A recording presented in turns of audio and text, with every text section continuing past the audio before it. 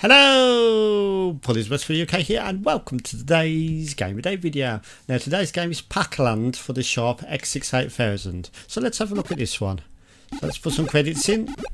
So this is 1984 and 1994 Namco, program works, license from Namco, Micomsoft, USSY and Dempa. So yeah, let's start the game. So there's a different SHARP X68000 game every day 6 PM in September 2021 on my channel. So join me for tomorrow's game if you will, and please subscribe for more of this crappy videos. And yep. And hit the notifications button if you wish to do so. So okay, so it's credits 5. Let's have a look at this one. So let's start the game. Now as you can see, you are Pac-Man in Pacland. Now instantly I can see that this is looks like it's almost arcade perfect. The arcade machine looks almost identical to this. I'm just judging that by memory. I haven't played the arcade machine ROM for a while. But yeah, okay, so watch out for the ghosts in the cars. If you want to run on the game, you have to double tap the direction. If you want to just walk slowly, you just don't double tap the direction. So you get, just like on Pac-Man the maze game, you get the power pulls and you can defeat the ghosts. That does wear off after a time. Oh shit, they're throwing little ghosts. There's another one on power pulls. So you can sort of like, eat them or whatever it does. I don't think it's eating them, but so yeah, proceed on. After a bit you'll get break time. That'll tally down how much of them you've got left and add to your score. So at the top of the screen you've got 1 up and you've got how many points you've got. High score is in the middle. Obviously if you beat 80,000 points, yours will now take its place. Okay, so watching out for these like sort of UFO style ghosts. Here we go. So we are now off to the woods now. Oh shit. Right.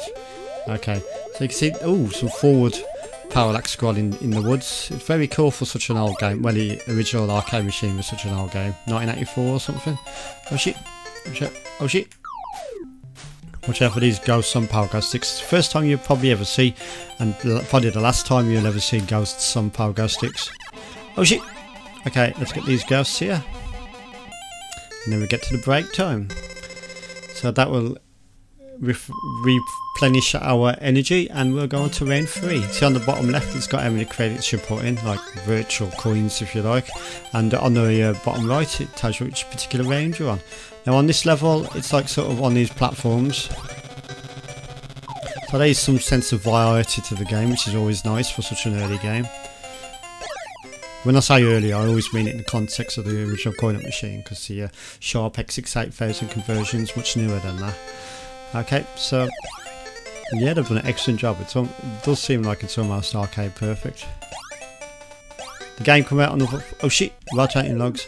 The game come out on other formats such as Sinclair ZX Spectrum, the Commodore 64, the Amiga, the Atari ST. I think it come out on the Amstrad CPC, the PC as well. Oh, I think you're supposed to use that springboard to jump across there. So let's try this again. No, I don't think that's the way you're supposed to do it. Oh, you fuck. So yeah.